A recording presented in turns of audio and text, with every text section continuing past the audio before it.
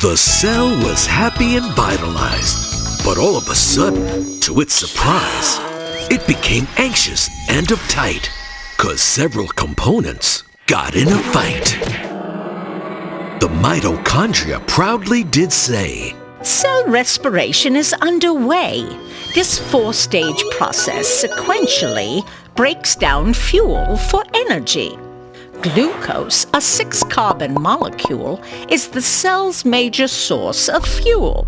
Lots of energy is derived when it's broken down or catabolized. Stage 1 is called glycolysis. The cytosol accomplishes this. It splits glucose, which generates two 3-carbon compounds called pyruvate. If oxygen's present, we then do the link reaction, or stage 2. We change the pyruvates one at a time via a complex of enzymes.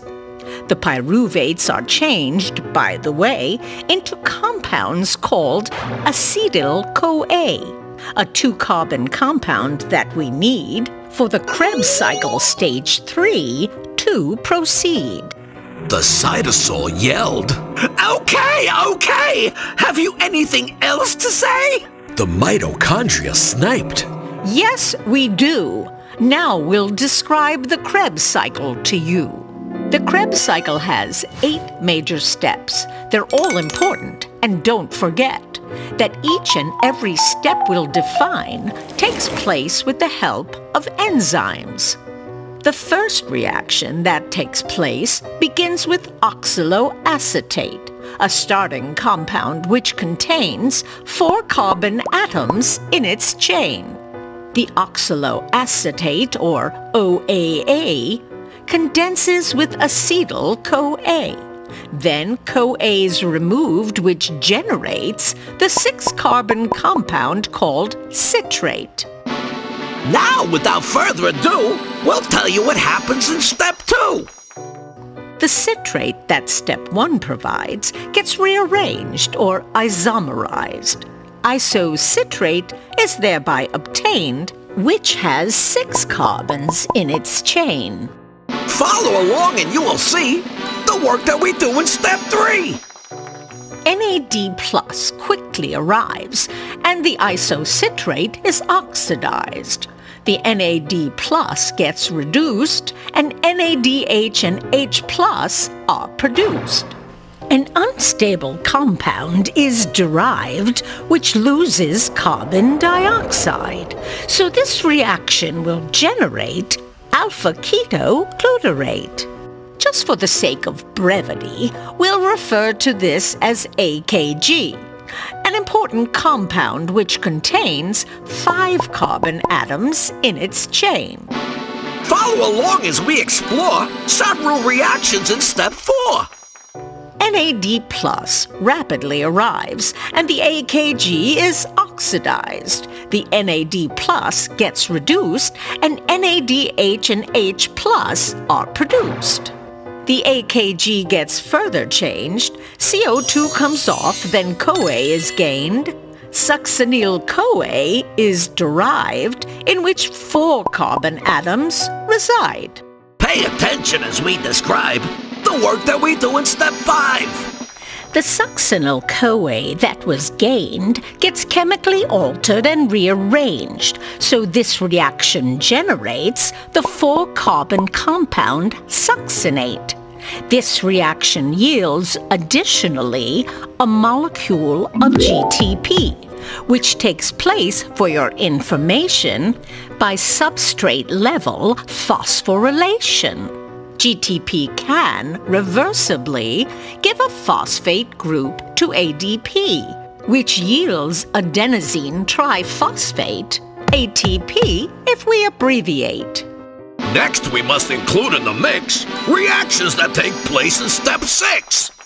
The succinate's oxidized at this time by FAD, a special coenzyme, which is bound covalently to complex 2 in our ETC. The FAD becomes reduced and FADH2 is produced. This reaction generates the 4-carbon compound fumarate. Now it's time to talk about what step 7 carries out. The fumarate that was created gains H2O and gets hydrated.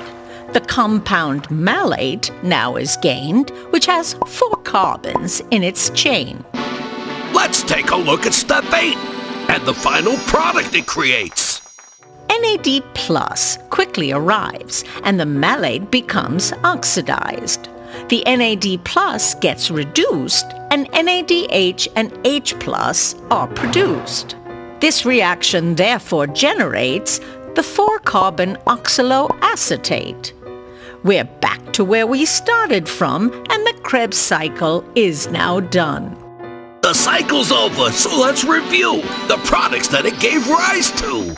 Each turn of the cycle generates 3 molecules of NADH, 1 GTP, 1 FADH2, and 2 molecules of CO2. We do all of this work, indeed, for each acetyl-CoA we receive. 2 come our way when 1 glucose breaks down, so the cycle turns twice, round and round. The cytosol shouted in a huff. Yes, you do all of that stuff, but you could not do any of this if I didn't do glycolysis. I send the pyruvates your way, from which you make acetyl-CoA, the very compound that you need for the Krebs cycle to proceed. All of you know irrefutably the work you do depends on me. I'm as important as all of you. So just give credit where credit is due. The cell membrane blurted. To your chagrin, I let cell respiration begin. You do reactions, undoubtedly, but they wouldn't take place without me. I'm the gatekeeper of the cell. I let glucose in and O2 as well. And I am the one who eliminates. The CO2 cell regenerates. They calmed down and unpretentiously said to each other, respectfully, "There's nothing further to discuss. The Krebs cycle needs all of us."